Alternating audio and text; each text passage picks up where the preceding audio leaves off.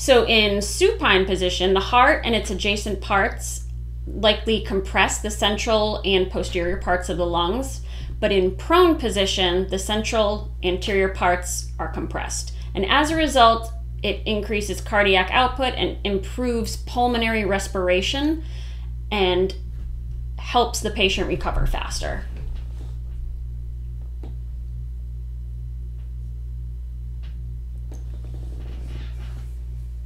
So as I said before, it's taking about 6 months to recover respiratory function back to its pre-COVID level. We don't want to tax the respiratory system or the cardiovascular system. So we should work with these clients on breathing recovery about 1 to 3 minutes every hour. That's what the research is saying, and that's what they found to be the most beneficial. To review, functional breathing focuses on 3 aspects: biomechanical, biochemical, and frequency. We should be able to silently nasal breathe at all times. Well, just about all times. So is it okay to ever breathe through your mouth at rest? No.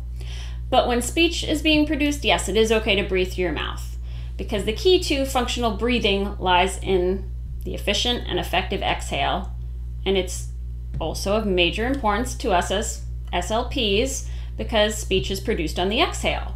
So when we are producing speech, we require a quick inhalation. It's about 10%, and then a slow, controlled exhalation, which is 90%. With a larger volume as well than resting breathing. You're taking in a larger quantity of air, which is obviously easier to pass through the mouth than through the nose. According to Diane Barr, conversational speech uses 25% of vital capacity, loud speech uses 40%, and quiet breathing uses 10 to 15%. And when you're breathing, it controls the prosodic features of speech. So it's more important than just producing words. It's going to change our prosody.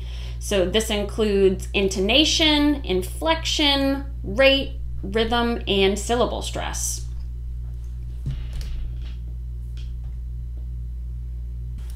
Harnessing our breath allows us to harness the power of speech. Almost anyone can benefit from breath work, as it can help center them and gain better focus throughout the day, and especially at the beginning of a session. So it can also help relieve anxiety and become more comfortable with their clinician. Harnessing our breath can help set the pace for our sessions. So adequate breathing is slow coordination of different aspects that we treat in speech. So some of those aspects are swallowing, adequate suck, swallow, breathe is very important for infants, but also as adults you have to coordinate your breathing and your swallowing, and it's crucial for our airway protection. Typically we use an exhale, swallow, exhale pattern, but diseases such as COPD and Parkinson's can lead to the reverse inhale, swallow, inhale pattern, and that increases the risk of aspiration. Our clients who have issues with cognition, the brain has the 3rd highest oxygen demand of any organ in our body. So there's an established association between impaired lung function and cognitive impairment. However, other lung-related processes like increased CO2 retention and white matter structural changes caused by lung cancer can also contribute to cognitive decline. Communication. So we've already talked a little bit of speech, but what about when a patient's intubated or ventilator dependent and can't tolerate a speaking valve? We have an important role in providing communication opportunities with these clients using AAC. And our voice clients, structural changes from chronic coughing or lung disease processes like edema or unhealthy mucosa, they can result in acoustic changes or dysphonia. So these are all client groups that can benefit from breath work. And it does not have to be somebody who has a serious diagnosis. It can be somebody like a pediatric client who comes in and you're noticing that they're a little bit hard to settle down. They've got that motor running all the time. I like to use breath work with them at the beginning of a session just to settle them down and get them focused. So it can have a huge impact on almost any client you see. So what are some barriers to nasal breathing? Unfortunately, with nasal breathing, if you don't use it, you lose it. Meaning that the less you nasal breathe, the harder it becomes. Harvard completed experiments in the 1970s on rhesus monkeys. That's what you're seeing in the pictures. Half of the monkeys had their noses stuffed with silicone for 6 months and were unable to nasally breathe. The other half were able to nasally breathe and didn't have anything done to them. And obviously, there are a lot of animal rights issues with this study, but it was excellent in the fact that it illustrated what can happen. The plugged up monkeys established downward facial growth, narrowing of their dental arches, and an open mouth posture because it was obligatory at that point. They couldn't breathe through their nose, so they had to breathe through their mouth. Additionally, mouth breathing causes the soft tissues at the back of the mouth to become increasingly flexible and move inward, creating less space for breathing. So in turn, when that happens, breathing becomes more difficult, leading to more mouth breathing, unfortunately.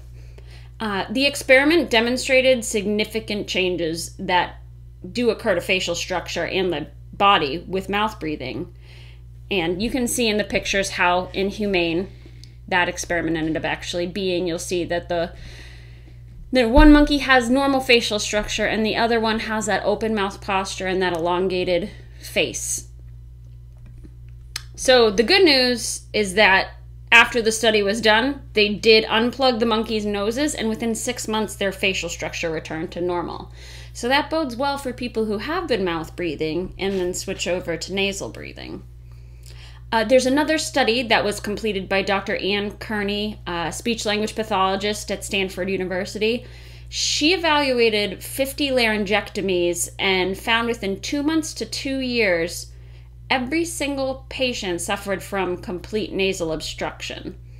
And breathing through the stoma helped prove that if you don't use it, you lose it. So they couldn't pass any air through the nose or anything like that. And obviously they weren't trying to just have the patients breathe regularly through their nose. They did it a little bit more scientifically, but they were completely obstructed.